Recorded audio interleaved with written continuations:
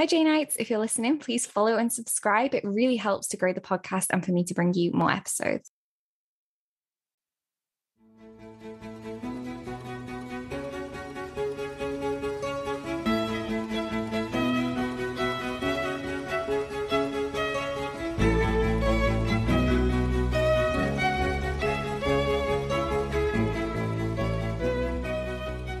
Hi, Janeites, and welcome to episode 22 of the What the Austen podcast, and welcome to this year's Villain Off. I am super excited to be doing Villain Off again. Last year, myself, Caily and Ellis were on, and we all talked about John Willoughby and Mr. Wickham, and we debated who was the worst villain.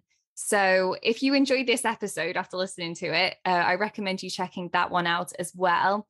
Elle couldn't join us this year as she has a family commitment, but she's doing so well and she got accepted for her PhD, which is really amazing. And me and Caily are super chuffed for her about that, and she'll definitely be on the podcast next year, so don't worry. But Kayleigh's here, so Caily, welcome back.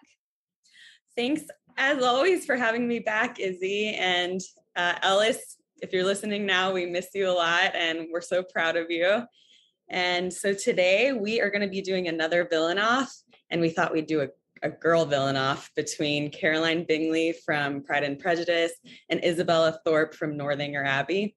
So we're going to give an overview of each of these characters, how they're important to the plot, and then talk about similarities and differences between them. And we'll decide at the end who we think is more of a villain. I am super excited to do this and to cover Isabella and Caroline. Both, I think, are great villains and, both have scandalous behavior. So yeah, I'm really looking forward to that. But before we get into the episode, I'd love to know, Caily, do you have any Halloween, October activities that you love, or any books you like to revisit this time of year?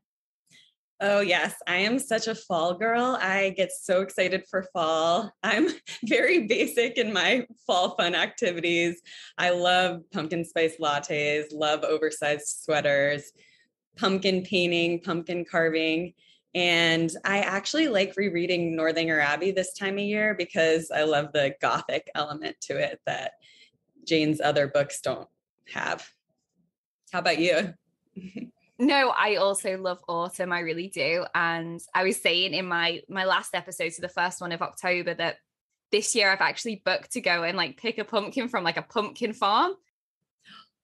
So fun. So I'm just so excited to do that. I don't know why, but I just think it'll be, I don't know, maybe it's just a novelty, isn't it? Going and picking a pumpkin too. I do love carving pumpkin. I'm really bad at it though. I'm so bad at carving. Me too. I'm always afraid I'm going to slice my finger off, I'm like, this is not fall fun.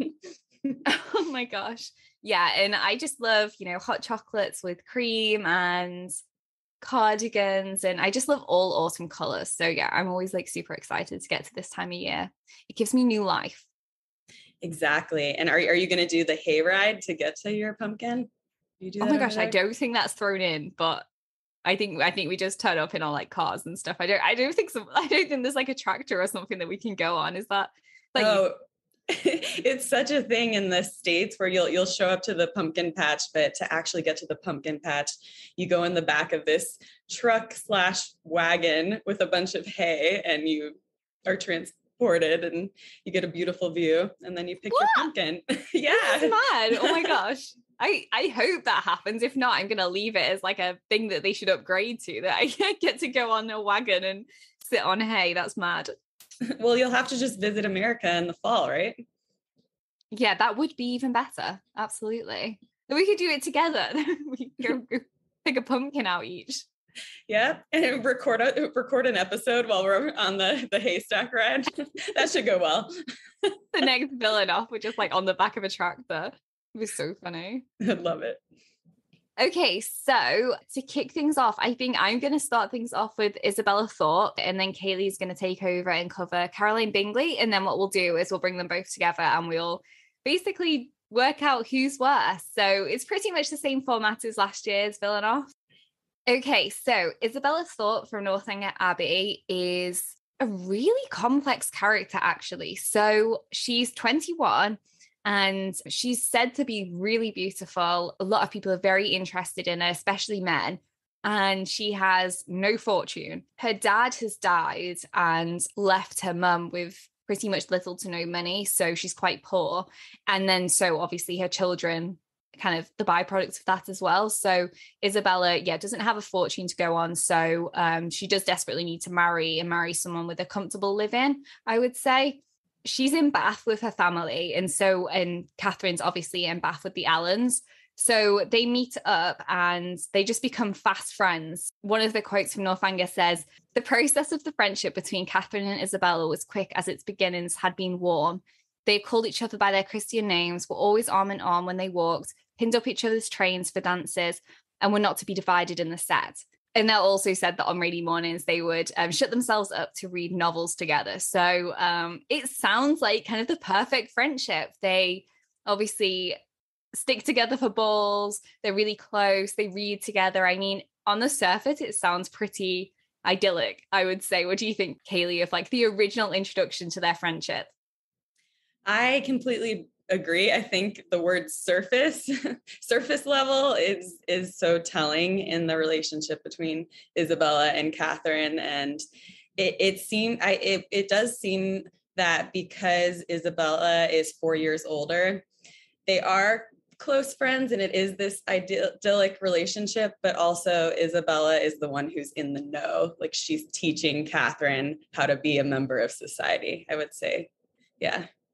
Yeah, no, I totally agree. And Isabella always comes across like she knows best in that she's got so much more experience, especially with men. She has this tendency of being like, oh, I know that sex so well. They do this and they do that. Honestly, drives me up the wall when she does that. But she's like, has this air about her as if she's got so much more experience. And I think Austen kind of makes a joke on that when she first introduces Isabella. She says that there was this like age difference, but also difference in knowledge of the world. But I kind of feel like it was a little bit sarcastic. Even though Catherine is quite naive, I feel like Isabella's knowledge of the world is quite fake, which I think is a key word for Isabella. So, but we'll get into that. I just wanted to say I completely agree that that's sarcastic, because I actually think that Catherine has really good judgments and instincts, even though she doesn't have that much experience. But Isabella plays into Catherine's naivety and doubting of herself. And just like you said, puts on all these airs that she knows so much about society and is so knowledgeable. But just like you said, comes across very inauthentic. Yeah, I totally agree. One of my favorite scenes where Isabella is at her finest is basically Catherine's running 5 minutes late, and Jane Austen makes a point of telling us it's only 5 minutes late before this scene occurs. So Isabella says to Catherine, "My dearest creature, what can have made you so late? I have been waiting for you at least this age." And then Catherine says, "Have you indeed? I'm very sorry for it, but I really thought I was in very good time. I hope you've not been waiting long." And then Isabella says, "Oh, these 10 ages at least. I'm sure I've been waiting here this half hour." And isn't that so Isabella? Like she's 5 minutes late and she's like, "Oh my goodness, I've been waiting my entire life for you. What are you doing?" And then I love that she's like, this half hour. It's like, that's not even possible, because she's like, Austen already tells us that Isabella's only been there for 5 minutes. And I think it's brilliant. Oh my gosh. I'm so glad you picked out that quotation, because it just perfectly sums her up. She's so dramatic. And she's also just a professional gaslighter to Catherine. Catherine will say something. She's like, "No, that's not true. This falsehood is true." And it's almost like she convinces Catherine that there's this separate reality happening. Oh my God, it's so true. And I feel like something that's super fascinating as well, it kind of falls in this gaslighting thing, is Isabella goes on these long spiels about like what it is to be a good friend. And she goes on like this massive conversation about her friend, Miss Andrews, in how all these men are always really mean to Miss Andrews because she's not the prettiest in the room. But Isabella's like, "I always stand up for her, and I always say to them that I won't pay them any attentions unless they're really nice to my friend Miss Andrews." And she says, "Men think us incapable of real friendship, and I'm determined to show them the difference." But then at the end of it, she says that Miss Andrews, she says there is something amazingly insipid about her. And I'm just like, you literally just contradicted your entire argument by just like offending her by the last minute. Oh my gosh, she's so contradictory, so hypocritical. You just never have the feeling that she's saying anything that she truly means. No, absolutely. And I think it's weird because I try and put myself in the position of like first reading Northanger Abbey, and like, would I have fallen for her things and thought, oh, she's just like a nice friend, because I feel like some of the stuff is quite subtle, and it's been fun to go back and kind of pick out quotations that I think really mark signs that Isabella is false before we know for sure, if that makes sense. Like these little things, like when she's 5 minutes early, but actually, and she's like, oh my gosh, I've been waiting 1,000 years. And I think another really good example of that is like Isabella's obsession with men. Like she's just absolutely like fixated on just any men wherever. And there's like the funniest scene when it's kind of similar. I think it is around the same time as the scene when she's late, and she said, well, she's not really late, she's 5 minutes late, but she says they're kind of chatting, and Isabella's clearly not paying attention much, and she says, for heaven's sake, let's just move away from this end of the room. Do you know there are two odious men who've been staring at me, which I think is the key word, this half hour. And I think what's actually the funniest thing ever is, one, she's not been there for half hour, so I don't know why she's even saying that. Two, why does she assume they're just staring at her? And three, after this point, she goes on to basically force her and Catherine to bump into them again when she tries to pretend like she's trying to avoid them. And Catherine's literally like, oh, should we not wait? Else we're going to bump into them again. And she's like, oh, no, I won't do that. That's just for their benefit to stop and wait for them. No, I won't do that. We need to hurry and go now. And I just think it's, oh my gosh, it's all this, like these little things. And I'm just like, it makes me cringe that it feels so obvious, but also, oh, it's just like a gross fakeness about her. Totally. I think she's an egomaniac. She's totally self-indulgent, but she likes to pretend like she isn't. Like she's going to criticize these guys, but she also has to get the attention from them. Yeah, totally agree with you. And I think another really annoying point about Isabella is Catherine actually forms a really good relationship with Miss Tilney, so Eleanor Tilney, and she's like really lovely and like basically what a friend should be. But her and her brother John actually try and like sabotage that friendship so much. And there's like an actually awful scene. I think it's the first time that Catherine starts to think Isabella's a bit dodgy in this moment, because Isabella is basically trying to convince Catherine to go out with them and to cancel her plans with Miss Tilney for the second time, because technically they already dragged away the first time, and Miss Tilney thought that she'd like, do you remember like when they're like in the carriage and Miss Tilney walks past and she's like, oh, like you've got to stop, and he doesn't.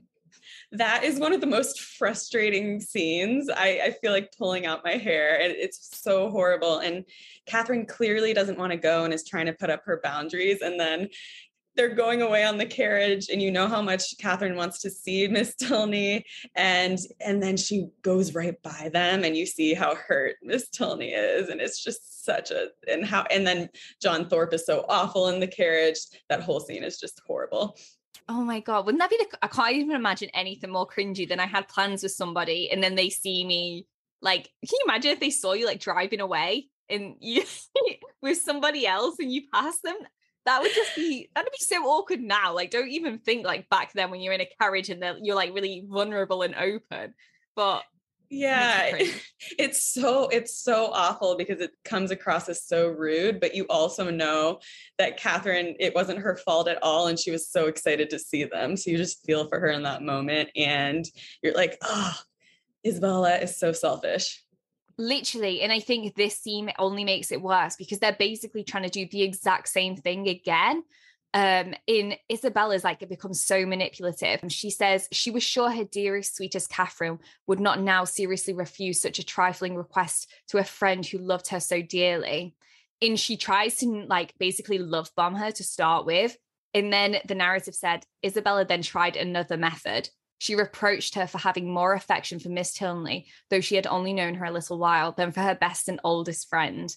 Catherine thought that, isn't that so bad? Like, she's like, oh, well, the love bombing's not worked. What can I try now? I'm going to basically, like, I don't even know what that is. Guilt tripping. Guilt tripping. Yeah, exactly. Yeah. And I just think that's awful. And Catherine, it said, well, the narrative says that Catherine thought this reproach equally strange and unkind. But I love that Catherine picks up on that that's really dodgy.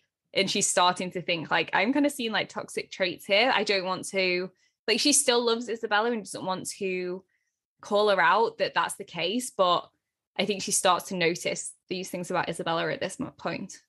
Yeah. And again, that's something I really like about the character of Catherine is she does have good instincts about people. She just has to learn and evolve and learn to trust in those instincts. And let's give her some credit too. It's super confusing when someone's calling you my dearest, my darling, my oldest friend, but then is treating you really horribly and not actually having your best interests at heart. And also you have to think that Catherine obviously was living quite a sheltered life. Like she had her siblings, but she was like in the countryside. Like this is the first time that she's really had to navigate like a social world. And I think, I mean, it couldn't have been worse. Like what a worse person to meet than Isabella, where she's like telling you one thing, but her actions are so different. It would be so confusing. And I get that it takes Catherine so long to actually trust her judgment on Isabella. It says Isabella appeared ungenerous and selfish, regardless to everything but to her own gratification. And I feel like that's quite damning, but Catherine's still like kind of holding out hope that it's maybe just because James is around and she's kind of acting a little bit different. And I feel like Catherine gives Isabella so many chances because she appreciates her as a friend. And Isabella's honestly, well, she begins to spiral, I think, but I think this is the start of her just like showing her true colors. Absolutely. And I think too, we have to remember how insular Catherine's environment was growing up. This was probably her first friend, really. And yeah, it is impressive that she quickly sees that something's not right with Isabella, but it makes sense that she wouldn't write her off right away. Yeah. And I think as readers at this point, you start to be like, oh my gosh, this Isabella girl's not good news. And then it's really bad because you find out that she's engaged to Catherine's brother and you're just like, oh gosh, they're like stuck together for forever now. And they're talking about like how they're sisters and everything. And Isabella's going on this massive spiel about why money doesn't matter to her. And like a moderate income would be good enough for her, which then is also contradicted. Do you remember when it's contradicted later? Because like the letter comes back and it's like less money than she thought. And she gets on like, she gets like quite angry about it, but in an Isabella kind of way where she doesn't appear angry. Oh my gosh. Yeah. So I study psychology, and I would say the defense mechanism that she uses the most is reaction formation. So that's when there's something you don't like about yourself that you can't accept. So you act the opposite or say the opposite. So she's like, she cares so much about money. So she's going to say, oh, I don't care at all about money. Or she doesn't like that she really likes getting a lot of attention from guys. So instead she'll say, I don't care about those guys. Those guys are awful. But then she'll actually be wanting their attention. That's the hypocrisy and the contradictions. And it's a classic defense mechanism. And I see her using it the most. Oh my gosh. That's actually so true. When you were just saying that, then I was literally just like, Isabella uncovered. This is the truth. Yeah.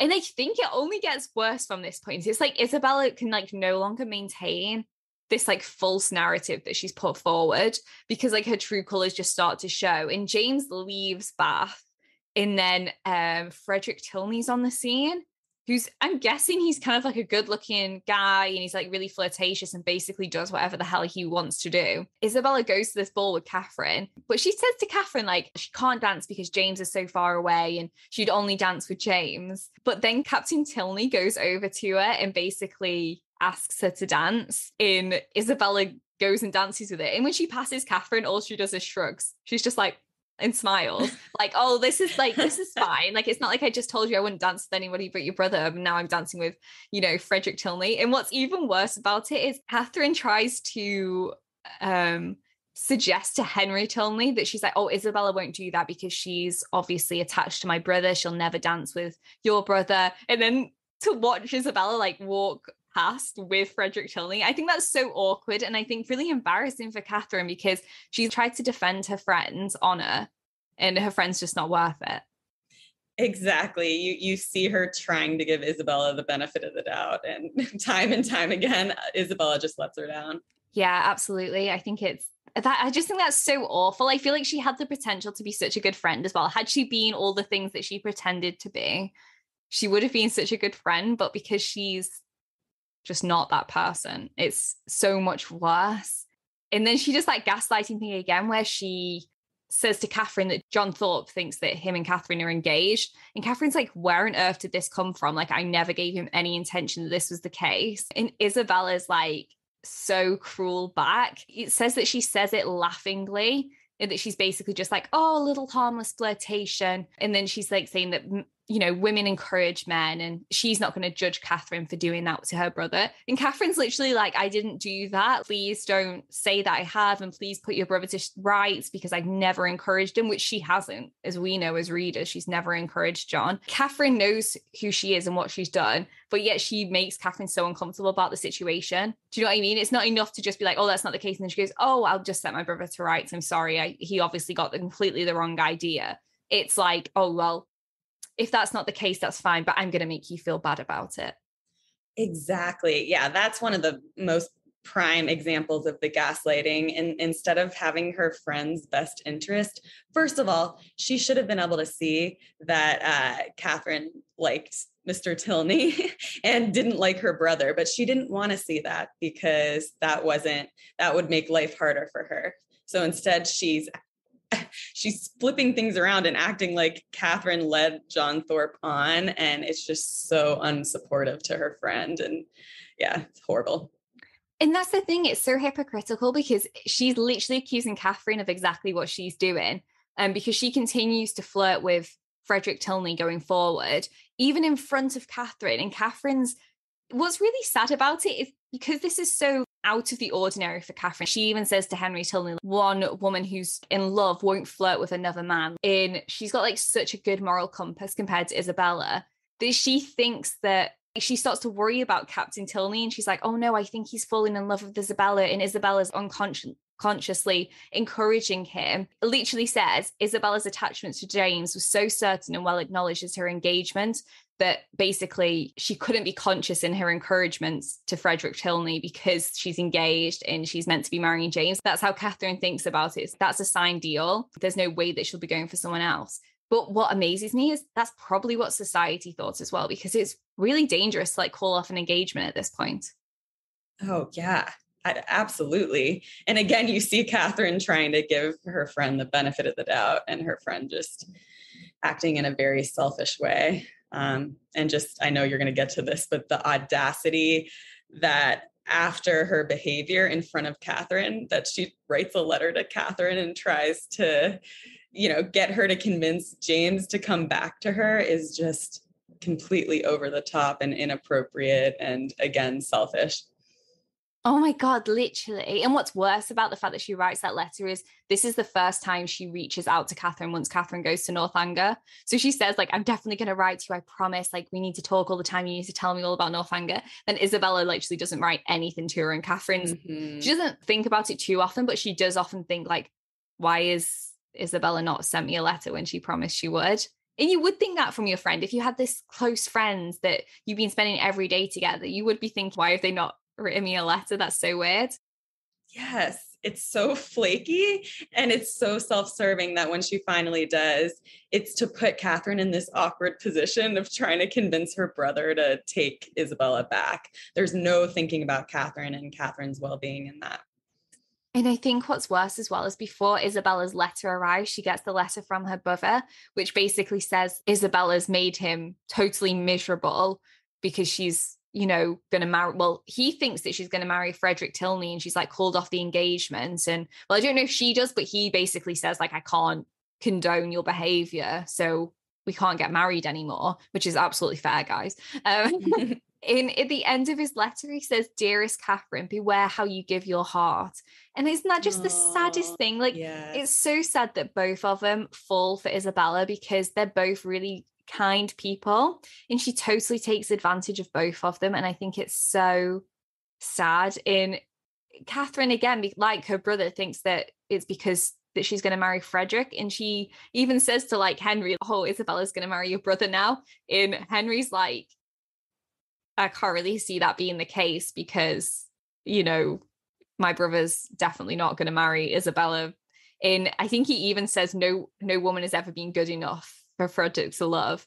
And so he knows that his brother's just like not the type to marry. And if he was to marry, it probably wouldn't be for love and it would probably be for money.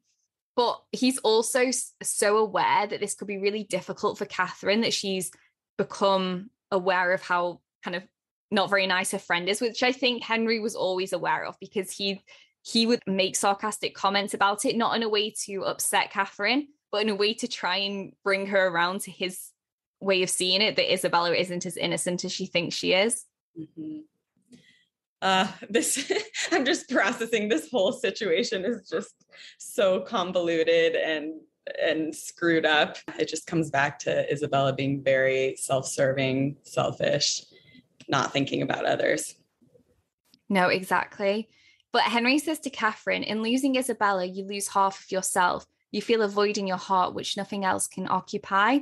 But it's really interesting because Catherine's response is, I do not. Ought I? To say the truth, though I am hurt and grieved, that I cannot still love her, that I am never to hear from her, perhaps never to see her again, I do not feel so very, very afflicted as one may have thought.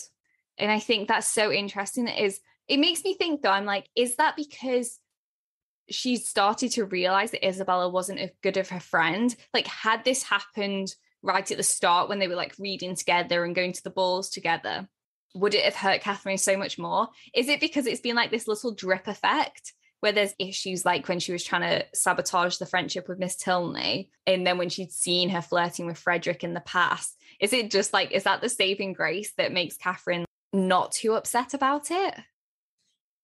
I think it is. I like what you said with the drip effect. I think it was little things building up over time that, Catherine already felt emotionally distant from her. And in those comments back to Mr. Tilney, it sounds like she's relieved. She's felt so trapped by this relationship with Isabella. And also that's just a great moment where I love Mr. Tilney because he's just so emotionally smart and so supportive of Catherine in that moment. I know, like the way he says it is almost like it hurts him to think that Catherine's now like lost without her friend. Mm-hmm. And obviously that isn't the case, which is probably a relief to him, but it's so empathetic that he would even think that in the first place. And also shows that stark difference between him and the Thorpes, is that he has this emotional intelligence, which I think is so important in that moment, because this is obviously like all coming to the front of how bad all of the Thorpes are. So I think it's good to show the contrast there. Yes, he's emotionally intelligent, and he's also shrewd and savvy in a way that I think will be beneficial to Catherine, who's still a little bit more green, even though she has good judgment and good instincts and intuition. So you just see how they would be a really good match. Yeah, I totally agree. I feel I just like prop up a couple of quotes from Isabella's letter as well, because it honestly makes me cringe. Like, you pretty much already covered like what she says, but honestly makes me cringe so much. The first she says that basically she starts the letter where she's saying, thank God we're going to leave this vile place tomorrow, talking about Bath. We obviously know that she doesn't think it's a vile place, but she's obviously just contradicts herself all the time. And then she talks about how there's basically rumors going around about her and Frederick, and she's just like, I was never taken in by him. That was all, lies. That never happened. And then she's like, pray send me news of your brother. I am quite unhappy about him. He seems so uncomfortable when he went away with a cold or something. Like, oh my God. Wonder why. She's so annoying. I just love how she's like so shameless that she can be like, I don't know why he seemed so uncomfortable when he went away. Maybe he had a cold. It's like, what? Oh my gosh, that's the perfect word. I was like, what is the word to describe her? She's shameless. She has no sense of remorse. Oh gosh, it's horrible. Anyway. Literally. Like, yeah, I feel you have got to be slightly psychopathic to actually do some of the things that she does, because it's borderline delusional. It's almost as if she doesn't recognize that other people around her see the reality, that she can like say this stuff, because Catherine knows that this isn't the case. And for her to have like the scruples to send this letter and try and flip it around again, I mean, what? That is like you've got to be desperate at that point to send this letter. She could have taken an entirely different approach. She could have sent a letter saying, I've been so foolish. I was totally drawn in by Frederick Tilney. I feel terrible about it. I'd like to make amends with your brother. I know that maybe we can't be together anymore, but I just want to apologize. You know, I was totally just swept off my feet or something. Do you know what I mean? Like just something that makes it okay, not better, but okay. Instead, this just makes it worse. She just doesn't have, that would require her to take responsibility and accountability. And she just can't do that. She has to create this own reality in her head. And then through speech, act like she's a certain person. And then by gaslighting everyone else who are actually living in the true reality, that's how she copes and continues living the way she does. Into the last, she's still basically trying to turn it on other people. So she says that that he took something in my conduct amiss. Like that it's his misunderstanding, that actually I'm a good person and none of this happened. But then she finishes the letter. Literally one of the final things she talks about is that Captain Tilney liked a hat that she wore. I'm just like... Classic narcissistic behavior. Anything that's amiss is someone else's fault. And then also, I need to be adored. I need to have the attention. And she's like, I don't listen to anything he says. It's like, if you didn't think it was relevant, why put it in the letter? Like, what a stupid place to... It's like so ridiculous. Oh my gosh. Yep. I need the attention, but I'm not going to identify with it.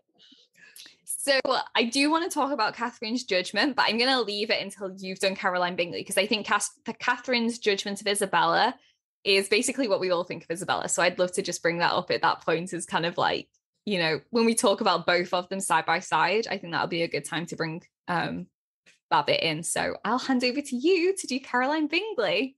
All right. That's oh my gosh. I need a minute because now I'm so angry at Isabella. I need to just like take a breath. I keep flashing back to that cringe moment in the carriage and how Isabella set that all up. So she's one of a kind. I mean, you can't deny it, honestly. She's a bizarre character. It's so true. I need a minute to transfer my rage at her to Caroline. So Caroline Bingley, our other villain of choice, is, as we know, the sister of Jane Bennet's love interest, Charles Bingley, from Pride and Prejudice. And she moves from London to Netherfield Park with Mr. Bingley, her sister Louisa, and Louisa's drunken husband, Mr. Hurst. And then, of course, the infamous Mr. Darcy comes along. Things to know about Caroline is her rank as a gentlewoman. She's 20 years old, unmarried. She has a fortune of about £20,000. And it's clear that she's interested in Mr. Darcy, who seems at best disinterested in any and all interactions with her. And so you see this unrequited love situation happening. And I thought that Lizzie's initial description of Caroline Bingley and her sister is pretty telling. She describes them as very fine ladies, not deficient in good humor when they were pleased, not in the power of being agreeable where they chose it, but proud and conceited. They were rather handsome, had been educated in one of the first private seminaries in town, had a fortune of £20,000, were in the habit of spending more than they ought, and of associating with people of rank. And yeah, what do you think of that initial description? I think like some of the things that stand out to me is obviously like the fact that they're kind of like proud and a bit snobby. But also, so when you said it in the quote there where it was like they weren't deficient in good humor when they were pleased, or they were quite good at conversation when it was agreeable to them, I feel like that just sums up like what Caroline's like. It's like if it pleases her, it's agreeable to her, then she can be quite charming. Or if the society that she's in, if are a good stand-in, then she can be really agreeable and pleasant.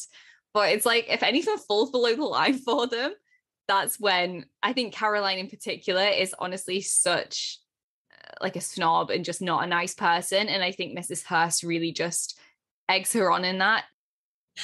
Yeah, I completely agree with you. I think it's clear that she's well-bred. She knows the right and kind thing to say when she needs to, the polite thing. She definitely understands societal and social expectations. But she is conceited. She does think she's of higher rank than other people. So she can't be bothered with Mrs. Bennet and the younger daughters. but she does see these good qualities in Jane. And so, she, despite thinking she's superior to the family, she sees the good qualities in Jane and seeks out this friendship with her. And so I thought that it was very funny, the conversation where they're talking about how Jane is pretty and nice, and Mr. Darcy says that she smiles too much. And I like this quote here. First of all, so ridiculous. It says, Mrs. Hurst and her sister allowed it to be so, but they admired her and liked her and pronounced her to be a sweet girl and one whom they should not object to know more of. And then it says also, Mrs. Bennet's pleasing manners grew on the goodwill of Mrs. Hurst and Miss Bingley. And though the mother was found to be intolerable and the younger sisters not worth speaking to, a wish of being better acquainted with them was expressed toward the two eldest.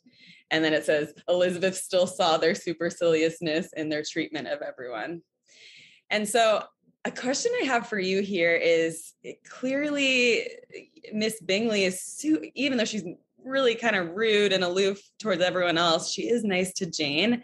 And do you think that that's authentic at the beginning, that she actually likes Jane?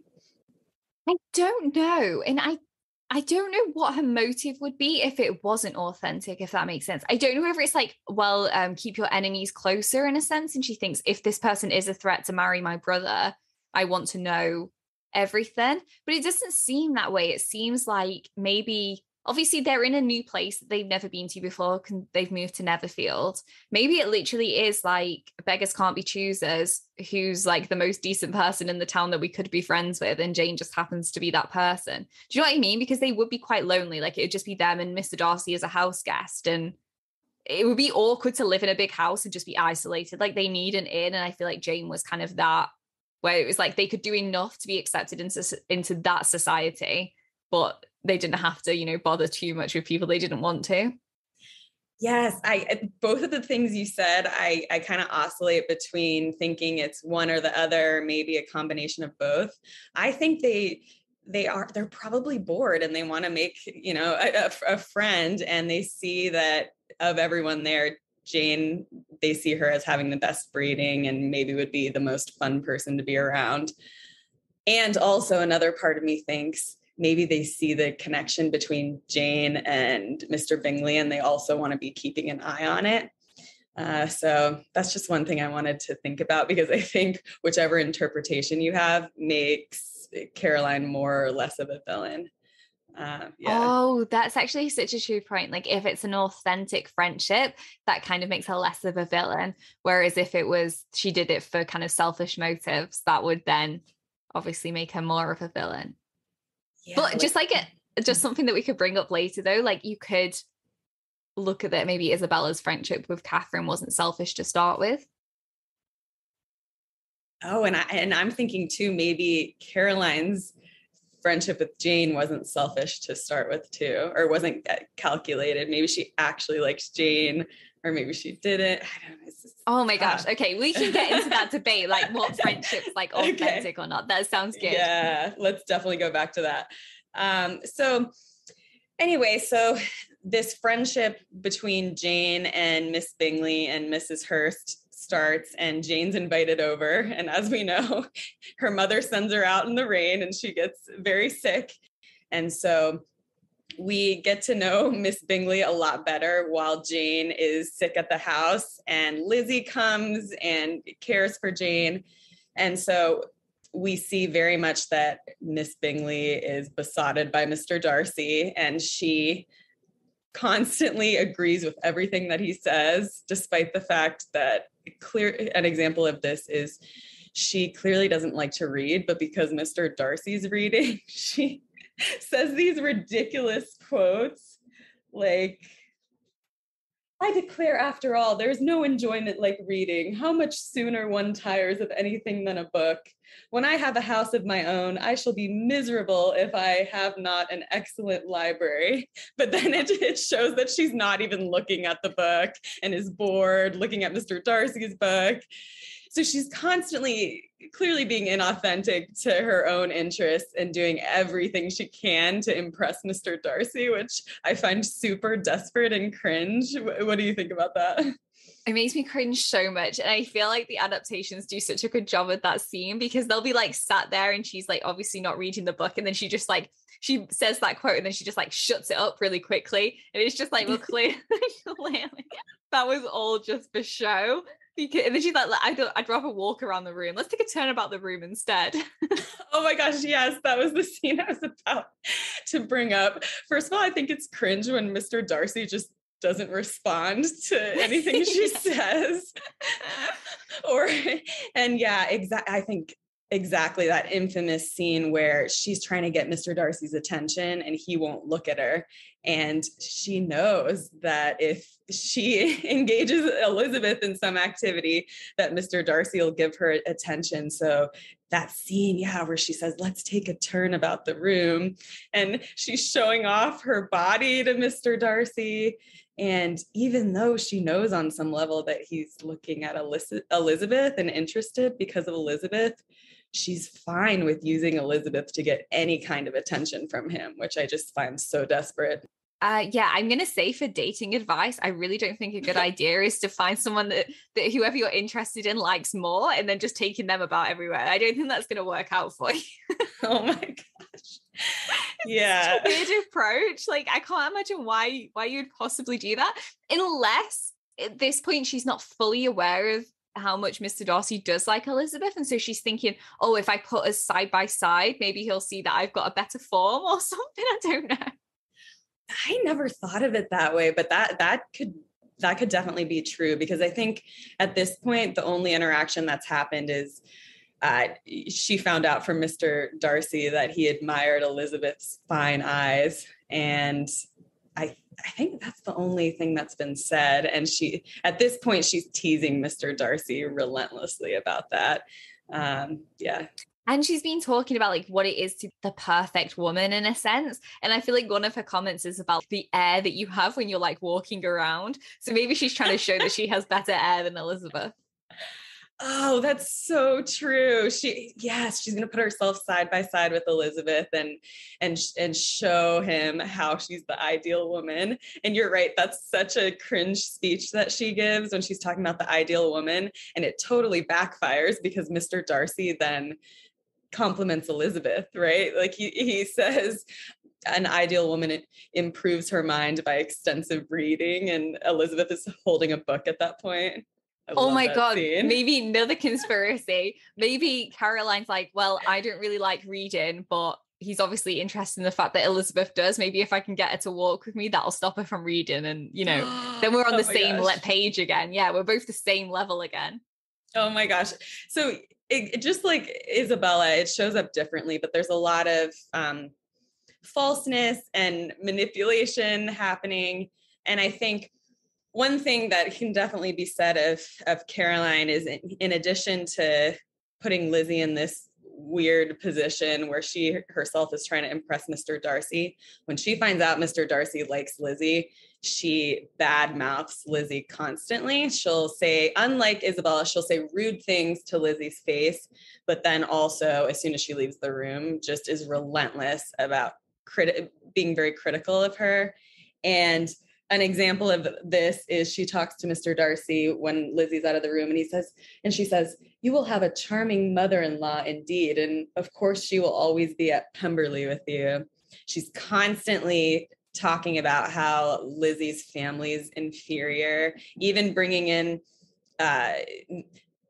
Lizzie's extended family, like Mrs. Phillips and the Gardners, and laughs really unkindly about them being in Cheapside. And what's actually super hypocritical about this that I hadn't realized before is that the way that she has her own 20,000 pounds is from trade, but she's laughing at them because they're in trade. So she's very condescending in that way, but it's hypocritical because that's how she got her family money. It's really interesting. So I had this conversation on another episode with Charlie. I think it was my Who Wants to Be a Millionaire episode, but we had the conversation about the fact that the Bingleys are from trade. And what we thought was, because they're from trade, maybe they're not established enough in like genteel society, because they're only like, I think it was like her dad was kind of the start of the genteel society for their family, and then it's them. And obviously, yes, they do have money, but it's so much more than that in kind of this upper class society. It's where are your roots? And I feel like their roots weren't strong enough. So I think this is why she's so fixated on Mr. Darcy, because should she marry Mr. Darcy, that fully establishes her as somebody part of like genteel society, part of upper class society. Whereas I feel like they're still on the borders, like in somewhere like Meryton, it wouldn't matter so much because it's just a rich family that have come to town and people don't look into things as much. But I feel like in London, she's maybe a small fish. Yes. And that would make sense as to why she's overcompensating so much and being so snobby and conceited. She's not truly confident in her own place in society. So she's going to project these insecurities onto other people that she knows are of inferior rank. That's so interesting. Oh my gosh. So I guess there's a lot of this tension between Lizzie and Caroline and Mr. Darcy. And I guess the next important thing to talk about is we have the infamous Netherfield ball shortly after this. And, you know, she and Mr. Darcy realize how strong Jane and Mr. Bingley's attachment is. And so her infamous letter that seems to come out of the blue, where she's supposed to be friends with Jane. She doesn't even say goodbye to Jane. And then she sends this letter insinuating that not only Mr. Bingley is leaving out of the blue and not to return, but that she hopes that Mr. Bingley is going to marry Georgiana. And if I could describe this letter in one word, I would just say so cruel and jarring. And I would love to hear your reaction to this letter. I think what I'm like interested in is who was the mastermind behind this? Was it Darcy, and did he lead the way? And Caroline thought, oh, this is a way for me to get on his good side, is that I support this like plan of his? Or was it Caroline? I favor that it was Mr. Darcy, because I think Caroline's tried all of these motives with Mr. Darcy, like saying like, oh, these people are poor and we don't need anything to do with them, and it's not worked. But I feel like if it came from Mr. Darcy, that's why things would actually take place and Charles would leave and everything. Do you know what I mean? Like, I feel like it would have to be Mr. Darcy to make this choice. In Caroline's cruel behavior, the only motive I can see strong enough is that it helps her get Mr. Darcy.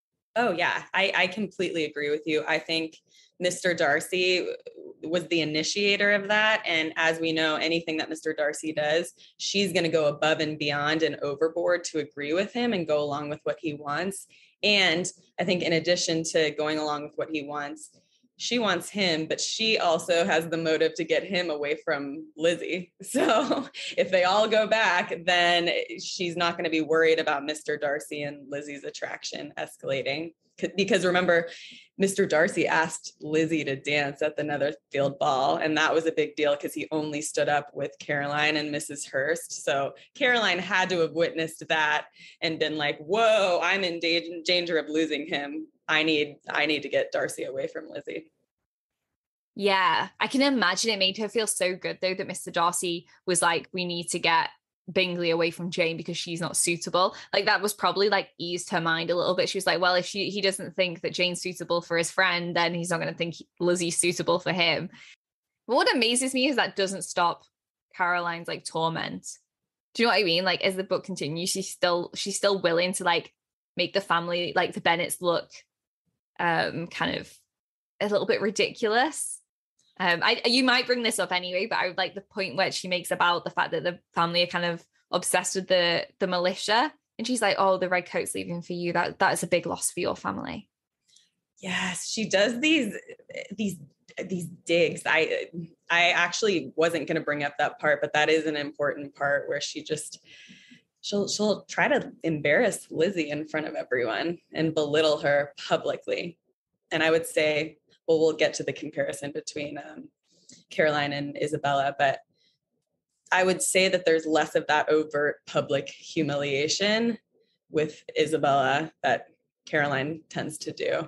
Yeah. Oh, I just wanted to make sure we highlighted some of the parts of this letter, which is also just very cringe. I do not pretend to regret anything I shall leave in Hertfordshire except your society, my dearest friend. But I hope we will at some future period enjoy many returns of the delightful intercourse we have known, and in the meanwhile may lessen the pain of separation by a very frequent and most unreserved correspondence. I depend on you for that. Like, acting like she's gonna miss Jane so much, but then how she actually responds is blowing Jane off when Jane comes to visit London, is rude to her, waits 3 weeks to visit her, and only does it because of propriety, and then acts like there's no way that Jane could see Mr. Bingley and hides from Mr. Bingley that Jane's in town. Just the fact that she would act like she misses Jane so much, but then behave in such a cruel manner it just doesn't sit very well.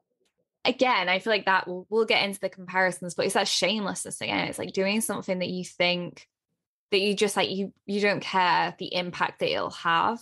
But I think it is like so sad that when Jane goes to stay, that she doesn't even go and visit. And when she does, I think Jane even makes the comment where she's like, I could tell that there was anywhere else she'd rather be.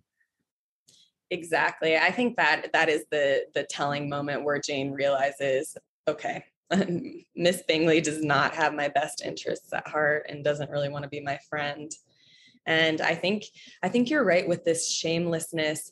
Clearly, Caroline called Jane a friend and said all of these nice things to her. And clearly, Caroline knew that Jane and Bingley had a strong connection.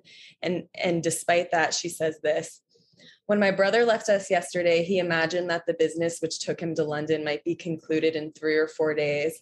But as we are certain it cannot be so, and at the same time convinced that when Charles gets to town, he will be in no hurry to leave it again, we have determined on following him thither, that he may not be obliged to spend his vacant hours in comfortless hotel. And then she says, Mr. Darcy is impatient to see his sister, and to confess the truth, we are scarcely less eager to meet her again. I really do not think Georgiana Darcy has her equal for beauty, elegance, and accomplishments. Oh my gosh, what a dig at Jane, and how horrible. And the affection she inspires in Louisa and myself is heightened into something still more interesting from the hope we dare to entertain of her being hereafter our sister. I don't know whether I ever before mentioned to you my feelings on the subject, but I will not leave the country without confiding them, and I trust you will not esteem them unreasonable. My brother admires her greatly already. He will have frequent opportunity of now seeing her on the most intimate footing. Her relations all wish connection as much as his own, and a sister's partiality is not misleading me, I think, when I call Charles most capable of engaging any young woman's heart. Oh my gosh, what a dig. With all these circumstances to favor an attachment and nothing to prevent it, am I wrong, my dearest Jane, in indulging the hope of an event which will secure the happiness of so many? Oh my God, don't. Ugh. It's so manipulative, and it's such a dig at Jane, and she has to know how devastated Jane is going to be reading that. And also it makes Jane like question her whole reality. Like the way that Caroline writes this is as if Mr. Bingley's like a Frederick Tilney, that he's just flirting with people for the fun of it, and Jane's just been caught up in this. But I love that she's like, I don't know if I've mentioned this before, but this is my view on the on all of this scenario. And it's like, you know why you haven't mentioned it, Caroline? Because you wouldn't have the scruples to do it to Jane's face, because you know it would be really upsetting to her, and you'd look like an absolute div. Yes. Oh my gosh. That's exactly right. And of course she didn't mention it before because Jane and Bingley were attached at the hip and clearly flirting. But of course you're right. Once she's removed from the situation, she in writing can also, like Isabella, create this alternative reality where she pretends like she never saw that Jane and Bingley had an attachment.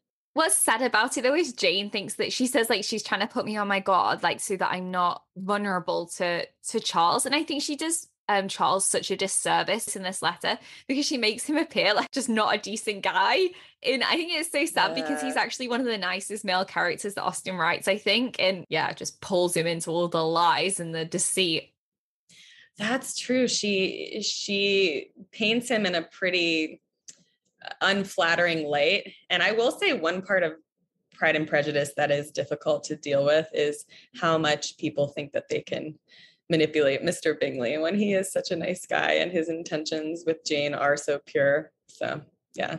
And so, again, we mentioned this already, but Jane goes to London and Miss Bingley's treatment of her solidifies, even in Jane's mind, that this woman doesn't have her best interest at heart. I would say from there, it's what's important is that when Elizabeth and Mr. Darcy are reconnecting when she visits Pemberley, Caroline Bingley really realizes that Mr. Darcy seriously cares about Elizabeth, and she's super rude. She talks about her appearance, how her appearance has altered so much. She brings up how the loss of the militia must be so devastating for Lizzie's family.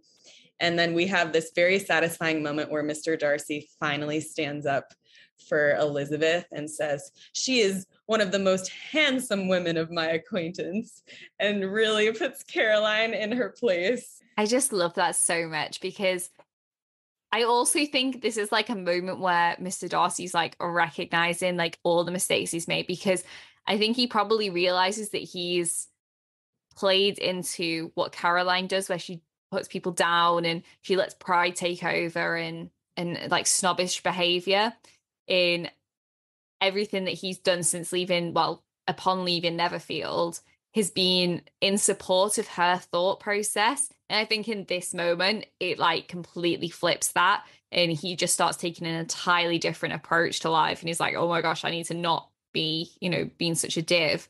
I need to be, kind, as I'm never going to win Elizabeth. And I think this takes Caroline by like such a surprise. And I love that. And I think she needs this, because you just can't go through life being so nasty about people. Like, it's wrong. Exactly. I think he's finally, before he just kind of sat back and even indulged her a little bit when she would talk about Elizabeth and Elizabeth's family. And I think this is the moment where he sets the boundary. And I think she understands that she can't really behave in the same way of talking badly about Elizabeth. And kind of from then on, the next time we really see Caroline in the book is when Jane and Bingley get engaged. She sends a letter to Jane with her best wishes. And Jane has this moment of not being deceived anymore, that Caroline has her best interest. And then when she finds out that Mr. Darcy and Elizabeth are engaged, she is absolutely mortified. She feels all this shame, but she realizes she wants to be able to visit Pemberley. So she realizes she has to put this jealousy aside, at least externally. And so it says how she retains her original deferential attitude toward Darcy and Georgiana, and takes care to treat Elizabeth with all politeness and respect. So I don't know what you make of this, but it kind of sounds like she learns to change her tune, and maybe moving forward, while she's not going to be super effusive towards Elizabeth, she's not going to treat her the way she did in the past. I think because she can't marry Darcy, she doesn't want to be like excluded from the Darcys, if that makes sense, because they're such an established family in society. Having them as a connection, I think at that point is going to be super important, especially now because Darcy's not an option for her. She's got to find somebody else, and I'm sure they won't be too interested if she's like somebody who's hated by a well-established family. Yes, I completely agree with that. And I think on just some authentic level, one of the things I will say for Caroline is I think she truly authentically had feelings for Darcy. And again, it's this desperation thing where it's, okay, if I can't marry him, I still want to be around him as much as possible. And so she knows that this is the way that she can still see him and be around the family, even if she can't be with him. You know what's really interesting in that is you might be doing her you might be giving her a greater compliment of her actions than she actually deserves. Like, it could absolutely be the case that it's because she loves Mr. Darcy, but in like contrast, could it be that it was that thing about the fact that she's in trade and she's trying to basically social climb still? Yeah, I think it totally depends on your interpretation. I think both are valid. I don't know what it is where there is something that can make me feel bad for her, because I think she acts so desperately because she really cares for Mr. Darcy. But I've never thought to look at it that other way, that it might be more calculated than that. Yeah, I guess it's difficult as well because she puts all of her eggs in one basket. Like Mr. Darcy is the only person that we see her trying to go for, and she just really does anything in her power to try and make sure that's the case. And also, we don't see them prior to coming to Netherfield, so prior to meeting the Bennets. And for all we know, Mr. Darcy could have been like dead nice to her and could have given her some attention prior to that point. I don't know, like it's possible. I doubt it. I feel like he's so over her. I don't know. Who knows though? It's true. So funny. Oh, she makes me cringe though with how desperately she tries to get his attention. In the lengths that she'll go to. Oh, it's bad. It's embarrassing, really, isn't it? Yes, actually, I'm looking at this quotation from her that I wrote down. Jane Austen is brilliant. It's when they're talking about the accomplished woman, and it says, "Oh, certainly," cried his faithful assistant. That's so telling, right? No one can really be esteemed accomplished who does not greatly surpass what is usually met with. A woman must have thorough knowledge of music, singing, drawing, dancing, and the modern languages to deserve the world. And besides all this, she must possess a certain something in her air and manner of walking. Dig at Elizabeth. The tone of her voice, her address and expressions, or the word will half be deserved. I just love that Jane calls Caroline his faithful assistant. Like, she will do anything to get him. She will say anything to please him. It is, just like you said, so desperate. Most of the time she has to go after her family, and I think it's because she recognizes there isn't much to criticize Elizabeth for. That's so true. You're right. Most of the digs are about her family. And I'm trying to think, I guess when she says that she got tanner and her appearance is altered. Yeah, she has to go after her appearance because Elizabeth is seen too much sun. So ridiculous. And it's true because Elizabeth does know how to behave in society. Yeah, so true. Okay, have you covered everything you wanted to cover on terms of Caroline on her own? I think so, yeah. Okay, I'm excited then. Let's look at like some, I don't know, cross comparison then. So do you want to go back to the friendship point that we were saying, like, are the friendships authentic or are they false and for selfish motives? Yeah, I think that's a great place to start. My personal opinion is I think Isabella is a narcissist, and I don't think any part of her friendship with Catherine is ever authentic. I think she likes the fact that she's 4 years older than Catherine and can appear much more knowledgeable and in the know. And I think she likes to think that she's prettier than Catherine. Catherine's her little minion, and and Isabella gets to be the one who kind of soaks up all of the attention.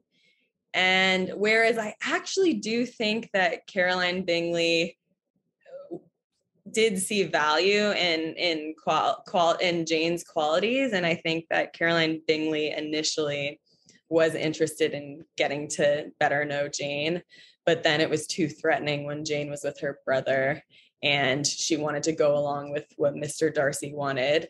And so I don't know what you think about that, but long story short is I think Caroline actually did like Jane at the beginning, whereas I think Isabella was always calculated in her friendship with Catherine. Yeah, I think I feel the same. I think Isabella's friendship with Catherine was all to do with James, her brother, because she hadn't actually got engaged to him yet. So I think she thought, I know he's really close with his family. What a perfect opportunity. His sister's right here. If I can get in with her, then one, it might encourage him to come to Bath, but two, he's going to think more of me because I'm friends with his sister. And so I've already got that link there, and he'll think, oh, she'll fit in with my family so well. So I agree. I think it was all calculated. I don't think Isabella does anything that isn't, I think everything that she does in life is a calculated move. Even that with the men, when she sees them and she purposely makes the route so that they'll bump into them again. And just everything that she does it purposefully for a reason, for whatever her current desire is. But I agree. I think that Caroline Bingley, on the other hand, needed a friend in the area because it was a new area and she only had a sister, and obviously her sister's married, so it's in a different position. So I think she needed another single woman to be friends with to kind of occupy her time. Yeah. Okay. So we're definitely on the same page with that. So when I think about similarities and differences, another thing that I want to talk about is who you think is more mean-spirited. And Ooh. yeah. Okay, let me hear your thoughts on it. So I actually would say that I think Caroline is more mean-spirited, whereas I think Isabella is just more narcissistic. She's more focused on herself. She's never to Catherine's face saying anything openly mean to her. She's more manipulative than mean-spirited, whereas I think Caroline is very mean-spirited in how she jokes to Mr. Darcy about insulting Lizzie's family and talks about the Bennet's low connections. I thought it was really mean-spirited that she saw Jane in London and it was cold to her, and then said she'd visit her, and then waits 3 weeks and is completely rude and acts like Mr. Bingley's forgotten about Jane. I also think that letter that she writes to Jane is just incredibly, incredibly mean-spirited. And I think Caroline says things that are more rude to people's faces, whereas Isabella is more passive-aggressive. Okay, I'm going to put a thing out there. Do you think the person that she's doing it to makes the biggest difference, if that makes sense? So, like, if Catherine was dealing with Caroline and Caroline was being openly, like, cruel to her and everything, do you think that would be as dangerous as what Isabella does to Catherine? Ooh, I think what Isabella does to Catherine is actually more dangerous because of the gaslighting, the like presupposition of, oh, my dear Catherine, I care about you so much. And the fact that it's more underhanded versus Caroline, it depends on which situation we're talking about, but attacks Lizzie and through the letter attacks Jane. Whereas I think Isabella is not really trying to attack Catherine. She's just trying to use Catherine for her own motives and her own means. It still hurts Catherine, but it's more of a narcissistic impulse versus a calculated, I want to hurt this person impulse. Yeah, I agree. So it's not like she's actually threatening Catherine's happiness in Catherine's life and a lot of the things that she does. It's all just mind games. Whereas what Caroline does is actually affecting Jane's life and her love life and who she can end up with, and also could affect their standing in society because she's constantly trying to knock them down, and she's preventing potentially another match of Darcy and Elizabeth by trying to turn him against her. So I agree. Yeah, I think what Caroline does, because it's so open, is more of a threat than what Isabella does, because basically when Catherine says no to Isabella, then that's kind of the end of the story. There's not much Isabella can do about it. Mm-hmm. Yeah, I mean, I think when it comes down to it, Isabella's a bad friend because she doesn't think through enough what Catherine's needs are, or the kind of support that Catherine would need in the situation. Whereas Caroline, I think, is very focused on, let me see how I can make a dig to make this person feel bad. I think Isabella is just more out of it and self-involved. Okay, so in terms of like who would be the worst villain, so something I'd say for Isabella is she's obviously in a really different situation to Caroline, isn't she? Because she has no fortune. And so you can almost see her kind of more like a Jane Fairfax or a Charlotte Lucas. But I would say the biggest difference between those characters and Isabella is they're willing to look at things from a stance of like self-preservation, and they'll be like, I want a comfortable living, or Jane Fairfax is willing to become a governess, whereas Isabella is like seriously like money hungry. Like she as soon as she gets a better offer than James, she's willing to go for that. But you have to remember as well, she thinks James is a good match, better than what he actually is, because they've got this misunderstanding that the Allens are going to be like supporting them or like giving them extra money, or that their family's more wealthy. So I think she's absolutely sole focused on like self-promotion. And I think that makes her like a dangerous fortune hunter, more like a Lucy Steele than somebody who's basically just trying to protect their, basically someone who's trying to, you know, just make sure that they're in a comfortable living, which a lot of women were. Like, if you had no money, you had to marry, and you had to marry somebody who at least was going to give you a comfortable living. And I don't think that's a crime, but I think it becomes a crime when your sole drive is money. Yeah. Oh, comparing her to Lucy Steele, that's a really, really excellent comparison. I think they both have that money hungry, manipulative streak. Absolutely. And I think this is a really good point about when we compare Caroline and Isabella, thinking about their financial situation. One argument that we should give Isabella a little bit more leeway is because she was the eldest of all of these daughters. There's this very telling scene at the beginning where the mom, you can tell the mom puts pressure on Isabella to be the hope for the family, because Isabella is the most confident and attractive one. So she must have internalized the fact that, okay, we don't have a fortune and I am the hope for my family. So there's a little bit more leeway in her with this desperation to find a good match than there is for Caroline, who is financially secure and she still behaves so terribly. So I think Isabella is truly terrible and very dangerous and narcissistic, but that's the one area where I do have a little bit of compassion for her situation. This is actually making it hard for me now, because I'm actually thinking, is that enough to make her less of a villain? Because she actually has a reason to like support her family and stuff, and to actually make a good match. I'm just like, but then I also think you don't have to be an absolute crazy narcissist. Like, Jane is in the exact same position. She's the eldest daughter. She's pressurized by her mum to make a good match. And yet Jane's like a lovely person. Like, you don't have to turn into a psychopath just because you know, have pressure from your family to have a good match. Oh yeah. I mean, I think Isabella is truly terrible. No matter what your financial situation is, there's no excuse for the way that she gaslights Catherine and is flaky and false. She is awful in that way. And actually, one way that I would say that Caroline is less of a villain is she's less fake than Isabella.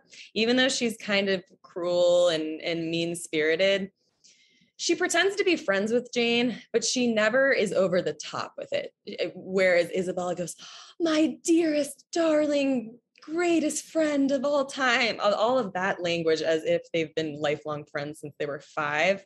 Isabella takes it to this false level, whereas Caroline viewed Jane as a friend, but it wasn't that over the top false scenario, if that makes sense. Such a good point. It's like Caroline owns the fact that she's a bit of a bee, but I don't know. Yeah. Do you know what I mean? Like, she owns the fact that she is that, whereas Isabella just lives in her own delusion, and she just is actually crazy. I'm not going to lie to you, she's crazy. So I agree. I think there's something to be said about if you can actually own who you are as a person and go out there, because people know what they're getting from you then. Mm-hmm. And I don't think that makes you as dangerous, whereas Isabella pretends to be somebody entirely different. I don't even think it's that she can no longer uphold the facade anymore. It's more that she doesn't care. Charlotte, like, because Catherine's no longer the focus, so she's just like, well, I've not got time to focus on my facade with you because I need to focus on somebody else now. And then she goes back to it and she has to pick up the pieces, but she just gets lost in all of her lies. It's awful, honestly. So if I've got a question for you. In real life, who if you had to deal with one of them, who would you prefer to deal with? Oh, I would definitely prefer to deal with Caroline Bingley. Yeah. I think I would feel less threatened because on some level I would know what I was getting from her. Like, she's never nice to Elizabeth, you know? Lizzie never thinks that, oh, Caroline likes me. And I don't have very much sympathy for Isabella, but I do feel sorry for Caroline at times because I think she's just so desperate for Mr. Darcy's affection that's why, I don't know, I can have a little bit more compassion for her situation, and I have less compassion for Isabella's behavior. What about you? Yeah. God, it's really hard though, isn't it, when you think about it? I think, yeah, definitely. I feel like Caroline would be easier to deal with. I also think the thing with Caroline is she's not as much of a leech. And so you would know Yeah. there would be a point where you could kind of just like get away from her, like you could leave and not be around her. Whereas Isabella, you can't shake her off. If you're her target, that's it. She's just like on you all the time. You can't escape her, and she's constantly filling your head full of just rubbish. And so I just think, should you forever be a target, that would be an absolute hellish life. So I think definitely Caroline, because at least you could escape Caroline, and you could escape not too harmed if as long as you weren't after her brother, obviously. Right. Yeah, I feel like even if it's not a pleasant truth, I always feel more secure being around someone if I'm getting some element of honesty. And so even if Caroline didn't like me, I'd go, okay, I know what I'm getting. Whereas with Isabella, I would just feel so uncertain about everything all the time because she's so false. And I also think one other thing I wanted to say about Caroline is she does have these moments where she has these acts of caring. And I don't know if it's pressure to be proprietous or if it comes from a genuine place. But even though she's condescending, she does invite Lizzie to stay so that Lizzie can be with her sister while Jane's sick. And then when she finds out Jane's worse, Mr. Bingley is going to send for the country doctor. And Miss Bingley insists on sending for one of the out-of-town physicians or one of the town physicians so that she gets the best care. And on the one hand, I'm like, okay, this might be you being snobby and doing a power trip of I know what's best. But on the other hand, I'm like, you don't have to go above and beyond for someone you don't care about. So maybe on some level, she did care for Jane and wanted to do the right thing by her health. Yeah, she could have literally just sent her back, or she could have been like, your sister can't come and stay. Yeah, I think that's a great point, actually. Yeah, I think that's a really good point. I don't think Isabella would do that. Yeah, Isabella would be too Isabella can't even write you a letter. Isabella can't write you a letter if you're away for like a few weeks. So no, she's not going to get you a fancy doctor, is she? Yeah, like Isabella is not going to reach out or engage with you unless she feels like she can get something out of it. And Caroline didn't have anything financially or practically to get out of the relationship with Jane, but she still sought out that friendship. So true. Yeah. I feel like Isabella would like blame you for like ruining her time because you were sick. Oh, totally. She'd be like, I can't believe you've done this to me because I wanted to go to the ball. And well, she'd do it in a way that's actually gaslighting and not being like overt about it. She'd be like, oh, I'm so disappointed that I can't go to the ball, but I guess I can stay all night with you, my dearest friend, even though it makes me, it hurts me that I can't go to the ball, but I love you enough that I'll stay with you, to the extent that you just be like, please go to the ball because I don't want to see you miserable. Oh my gosh. Wow. That was amazing. First of all, that's exactly how she would be. Actually, she'd pretend like she'd stay with you and then she'd still go to the ball. Yeah. Yeah, she'd be like, oh, I can see somebody shouting me from the window. Oh gosh, I must go to them. It'd be so rude if I don't. And then you'd just be there like sick on your own and just like you die on Isabella's watch. At least Caroline gets you the best doctor. Exactly. Caroline, even if she doesn't want to do the right thing, she might do the right thing. Whereas I think we know that Isabella would always do the wrong thing if the right thing wasn't serving her. I totally agree. So I think this is like a really good time to talk about Catherine's judgment, because I don't think it's far off what we've been saying about Isabella. So Catherine states, well, the narrative and Catherine states, such a strain of shallow artifice could not impose even upon Catherine. Its inconsistencies, contradictions, and falsehoods struck her from the very first. She was ashamed of Isabella and ashamed of having ever loved her. And then she goes on to say, obviously in shock that Isabella would say to write to James on her behalf. In the narrative states, no, James should never hear Isabella's name mentioned by her again. She must think me an idiot, or she could not have written me so. I do not believe she ever had any regard either for James or for me, and I wish I had never known her. I do not think Isabella has any heart to lose. I think Catherine's judgment isn't far off our own. So are we coming to the conclusion that Isabella is the worst villain? Yes, I think Isabella is way worse than Caroline. Okay, Isabella, the villain-off winner of 2022. And I think the only time that Caroline ever comes close to the level of cruelty is in the letter to Jane. And I think we should know that's probably the closest she ever comes to getting Darcy as well. So that's the closest she ever gets to the prize. So maybe that's why it's kind of the worst of her cruelty. Oof. Yeah. Well, congratulations, Isabella. You are the worst and you win the villain off. So if people want to find you, where should they go? You can Here find me on the podcast. Well, I'm in Chicago, Illinois now. My Instagram handle is half_agony_half_hope.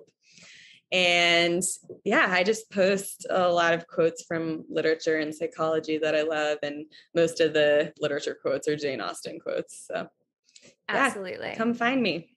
And you'll find Caily on the podcast lots. So she's on loads of episodes. So, make sure you check those other ones out because we always have so much fun. And also definitely check out last year's Villain Off. We did Willoughby and Wickham, like I said at the start. And that was such a fun episode as well. And obviously Ellis was on with us then as well, which was cool because I got to play kind of I wasn't on either side. And it was like you guys convincing me. So it was kind of a different style, wasn't it? Yeah, you were more of the mediator. That was a really, really fun setup too. And I hope Ellis will be able to come back and do another one with us. That would be super fun. Also, we'd love you should DM us and give us thoughts on who we should do for the next Villain Off. We'd love to hear your input. Oh my gosh, such a point. Yeah, absolutely. Get those thoughts in. And also, I will say, if you have any thoughts on any of the episodes that have happened this year, me and Caily are going to be doing like a reflections episode to wrap up this year. So that's going to be really fun. And I'm definitely going to share it on my Instagram as well. So at What the Austen, and I'll be putting some requests in to see what people thought of the episode, what are your favorite episodes. Because we're going to be looking back on the year. What's the year been like on the podcast? Oh my gosh, I cannot wait for that. There's so much to discuss. So much has happened.